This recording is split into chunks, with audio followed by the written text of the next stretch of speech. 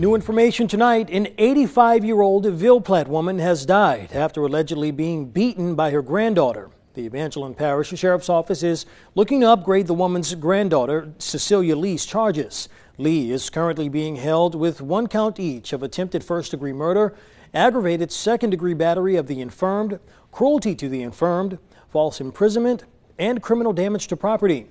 Deputies were dispatched last Tuesday to an elderly woman suffering from multiple injuries. Detectives say Lee was visiting her grandmother when a disagreement turned physical.